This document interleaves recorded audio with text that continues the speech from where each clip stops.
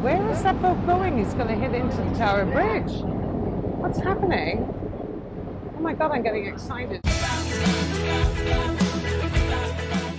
Well, hello everyone. Welcome back. Sinead here with Free Tours by Foot London. I am standing on Vauxhall Bridge, you guys. And today, as part of my series of Walk With Me tours, well, we're not going to be walking, we're going to be gliding. Ladies and gentlemen, I'm taking you on board the Thames Clipper. Let's guide you London from the river. I am really looking forward to this one. The full bar on board. I may even have a little glass of champagne. We're going to go all the way from St. George's Wharf all the way up to Greenwich, ladies and gents. So I'm going to take some novel transportation today, but I just want to show you a beautiful way of getting around London on board the Thames Clippers. Stay tuned.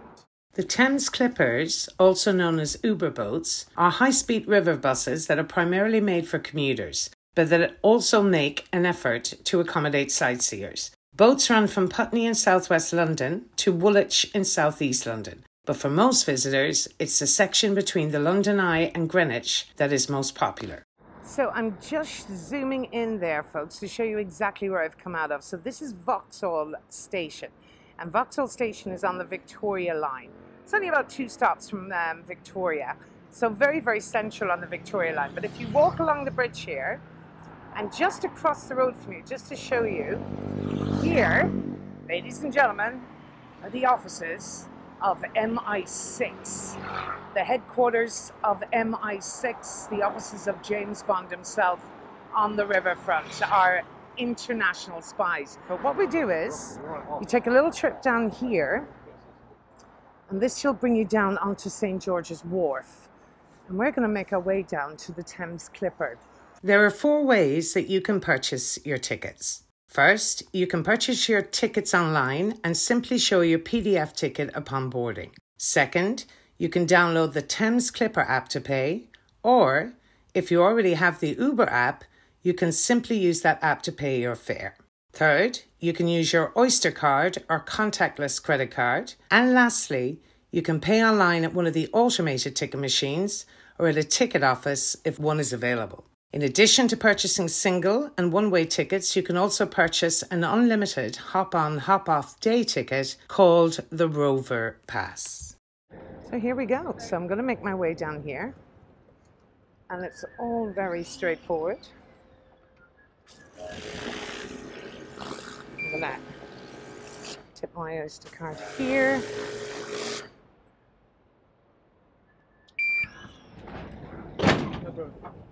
Bye, love. Thank you. It's okay. I'm just filming on here. Sorry?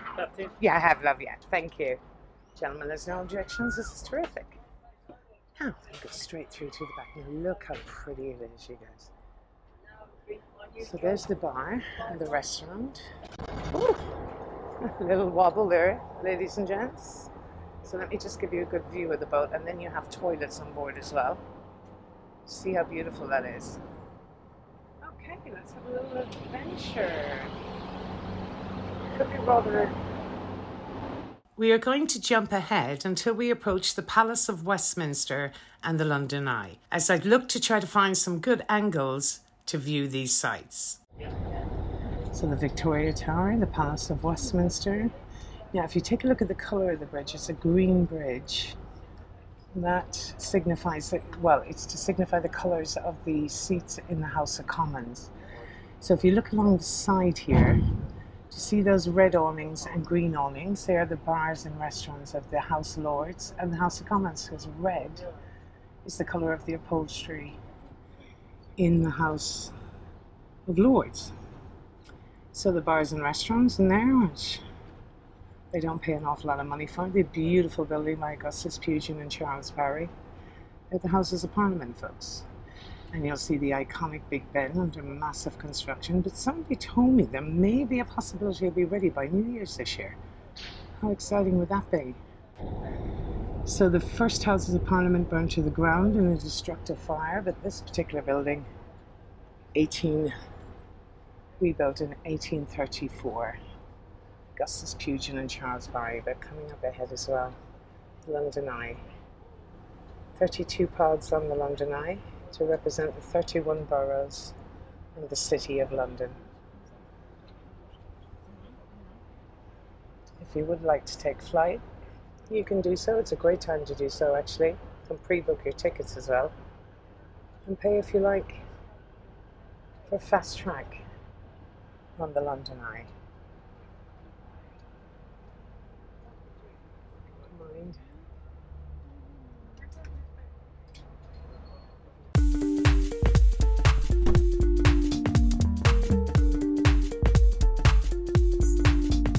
Now we have on the right hand side County Hall. This beautiful building is home to the London Dungeons, the London Aquarium, and Shrek Adventure World in the basement. We used as former council offices for Margaret Thatcher at one time. Well, an extension of her offices. After this ride is over, you might also like to take a virtual tour on the London Eye. We recently published a video where I spin 360 degrees around this famous London attraction. We will link to this video as well as to our blog post, which has tips on visiting the London Eye and how to get discounted tickets. And not all Thames clippers stop at the London Eye on their eastbound journeys. We are on one of those boats and we are now heading to Westminster Pier across the river. So I've moved position again now, so I'm going to kind of run between sides. So we are turning around to get our passengers on the opposite side. So we're off again. It's a little noisier. I'm doing my ASMR voice at the moment. There's quite a few people after getting on board, so we'll do the best we can to guide. So I've come back to the back of the boat, and this is probably the better visual, you guys.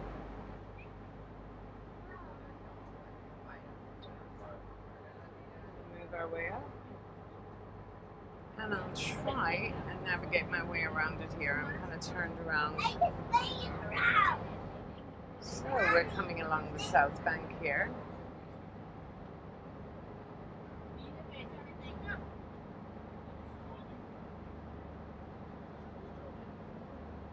And our next stop after this will be, I believe, London Bridge, actually. Oh, no. My apologies, we'll be stopping again at Embankment Pier. So now there is a really lovely pub here, the Tattersall's Castle, ladies and gents.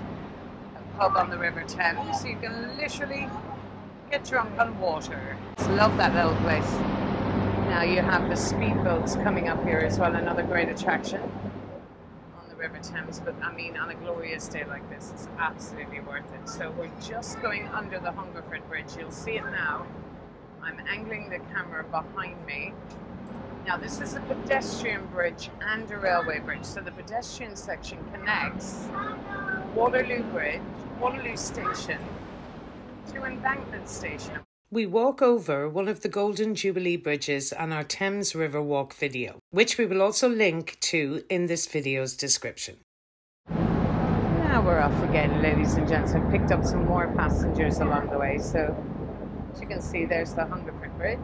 Everyone making their way over towards South Bank, which walks all the way up towards Tower Bridge and the Tower of London and beyond, if you like.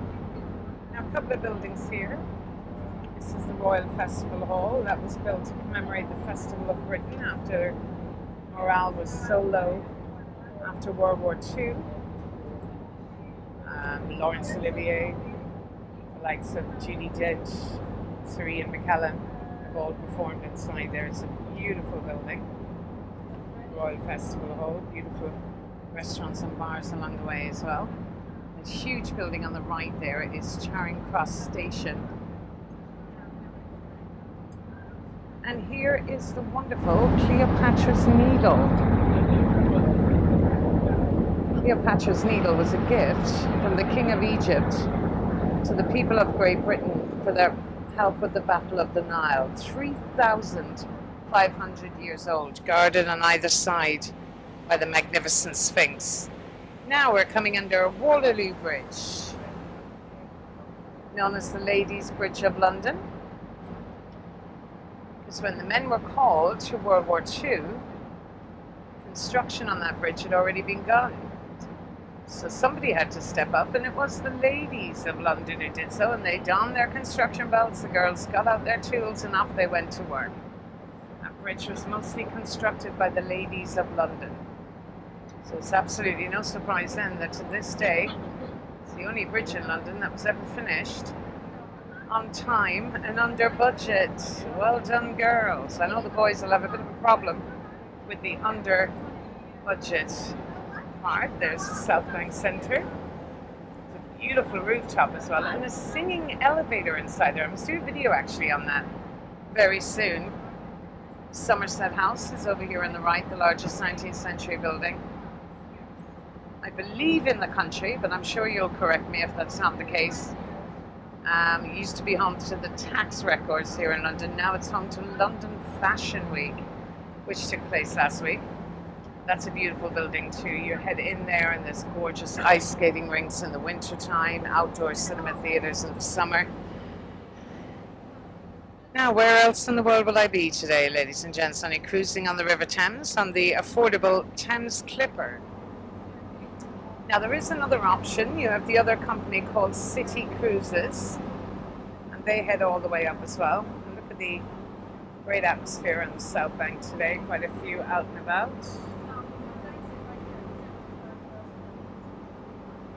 Food halls and bars, open bars, entertainment.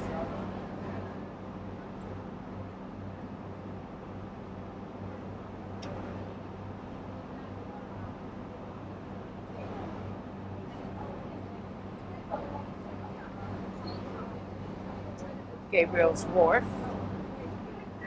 Urban legend has it Wharf is warehouse at riverfront. Well, I believe that's been disputed by one of my colleagues. So here's the Oxo Tower, ladies and gentlemen, a stunning restaurant up there. Beautiful place to get a bite to eat. Quite expensive, but very popular. Interesting story about that. Oxo is like a bourbon beef cube. Well, no, bourbon. A bouillon beef cube that you use for stock.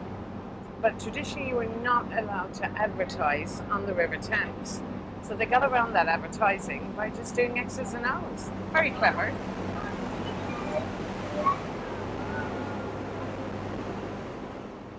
Just coming over Blackfriars Bridge. This is the older portion of the bridge, and you'll still see some of the old sections of the bridge are still standing. Now this is the more modern side. This is a station, Blackfriars. We believe that there was a monk of well, we know there was a monk of Blackfriars in the area.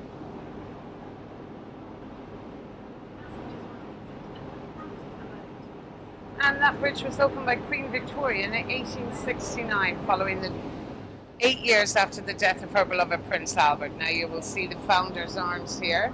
We featured that on our London by Night tour, ladies and gentlemen. Ladies and gents, this is boats up for the 60 block bid, and take one of the just for boats up, making it to the front. Thank you. So Blackfriars Pier is on the other side. They're stopping here again at Bankside, ladies and gents. Here's the beautiful Museum of Modern Art, the Tate. We're heading under the Wibbly Wobbly Bridge. This is the Millennium Bridge, also featured in the Harry Potter movies. Some of you may be familiar with. The Millennium Bridge is also featured on our Harry Potter film locations video that we will also link to in the description. I also walk over it in the previously mentioned night tour walk. And here's the Museum of Modern Art, the Tate, formerly the Bankside Power Station. Now affording massive industrial spaces and a luxurious space for artists to exhibit their work. An amazing free museum here in London. Museum of Modern Art, the Tate. Not to be confused with the British Tate. It's an art gallery showcasing some of the finest works of British artists, including one mentioned in my Jack the Ripper tour, a chap called Walter Sickert. And Turner, one of the largest collections of Turner paintings in the world. Now, of course. I'm going to turn you around a little bit to show you St. Paul's on the other side. Masterpiece of Sir Christopher Wren, which we featured in our City of London tour and our One New Change tour. Now, obviously, some of the properties along here are just ridiculously expensive, ladies and gents. You pay to overlook the river. Maybe one day.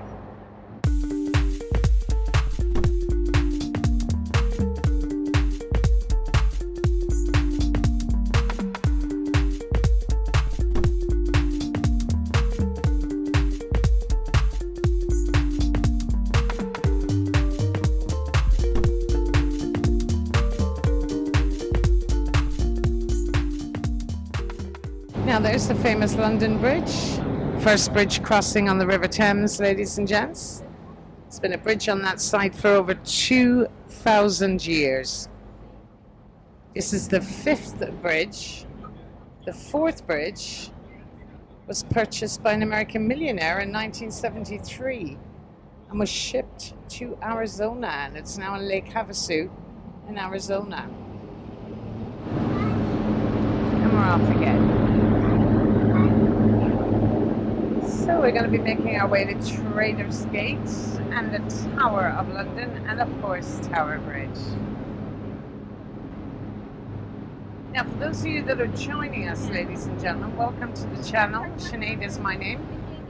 I'm a guide here with Free Tours by Foot London. For my loyal followers, thank you as ever for your loyal following and your subscriptions. Next stop is Tower Millennium Pier. Passengers must now make their way to the front to And your amazing comments and suggestions. They keep me going, they truly do, ladies and gents. We are now sailing past HMS Belfast, a World War II light cruiser that is today a floating museum run by the Imperial War Museum. The ship is open for daily tours, and we have a webpage with tips to plan your visit. Both are linked to in the description below. And right behind it, the Shard, 1,016 feet high, I believe it is. It was the tallest building in Western Europe, but that's been surpassed now. But if you look really closely, look at the window cleaners up there. It's a pretty intense job. They used to abseil down, but now they seem to have their, thank God, it must have been difficult to insure them.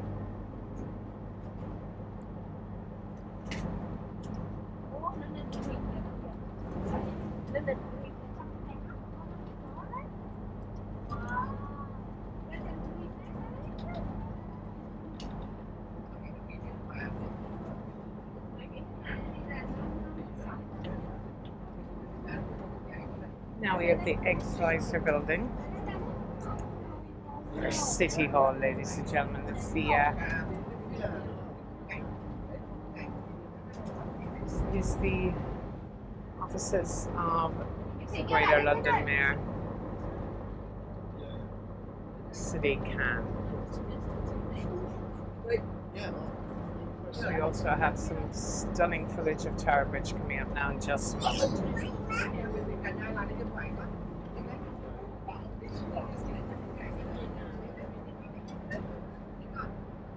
I want to get you Tower of London as well as here on the other side. So there's the walkie-talkie building.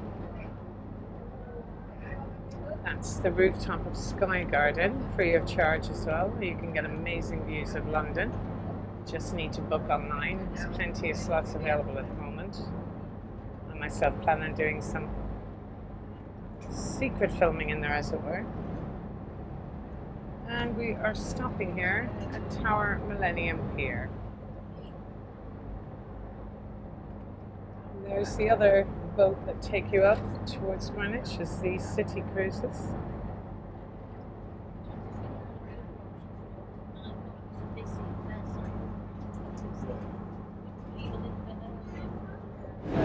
Now look at the view of the Tower of London, ladies and gents.